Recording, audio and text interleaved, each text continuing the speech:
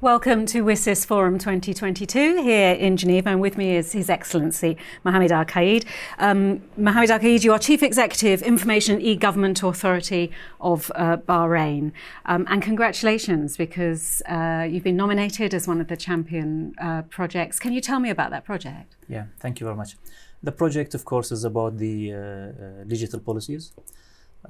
As you know, lots of achievements happened in terms of infrastructure, accessibility, mobile penetration is very high. Bahrain ranked, first in the Middle East in terms of the infrastructure readiness. The people adoption is, they're adapting to the services, and we have a lot of online services as well as many enablers. But when it comes to government entities, still there were some government entities providing their services, in the traditional way.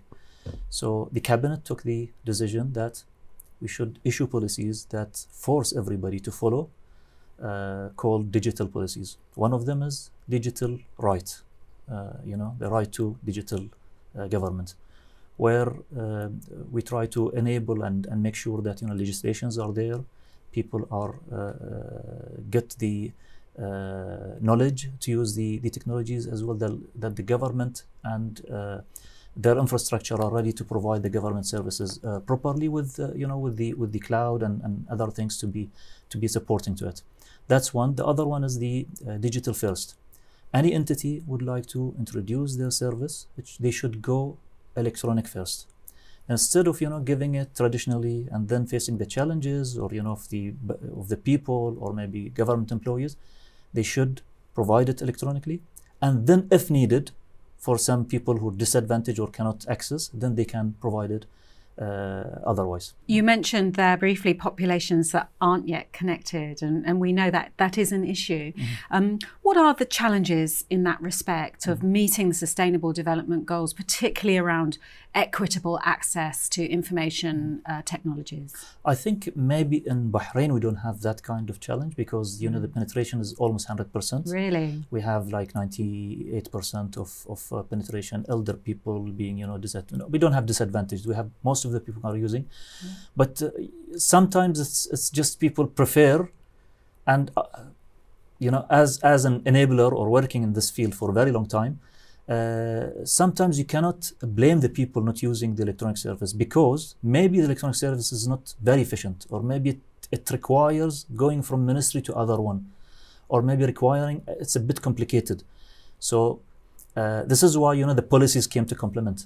So it's not about disadvantage that they don't have access or they don't know how to use it.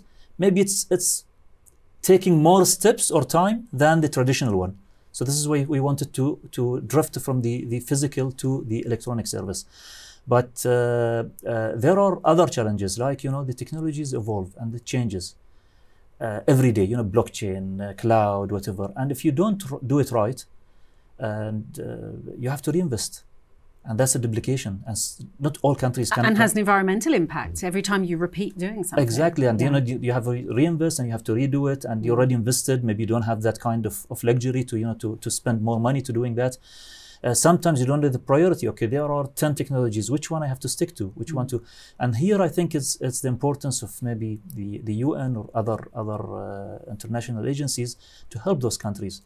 Okay, categorize them. Okay, the least developed, that they fall under this kind of category, they should use those technologies because more beneficial to them. And I think that kind of maybe challenge can be overcome by having a more like geographical areas, like what we're doing in the GCC, for example. We have a committee, executive committee, that we meet twice a year. We have a strategy, we have initiatives that we work together, exchange of experiences, because our challenges are similar, our opportunities are similar, so we can help each other. And that actually was complemented by the UN and the report of the UN Index as one of the initiatives that helped the 6 countries to become in the top Asian countries. And if we repeat this in Africa, North Africa, South Africa, or countries similar to each other, with maybe somebody having the insight of being a consultant, the UN, or helping or developing a kind of strategies that aligned according to the geographical area, I think that would help very much. It's been fascinating speaking with you. Thank you so much, Your Excellency. Thank you.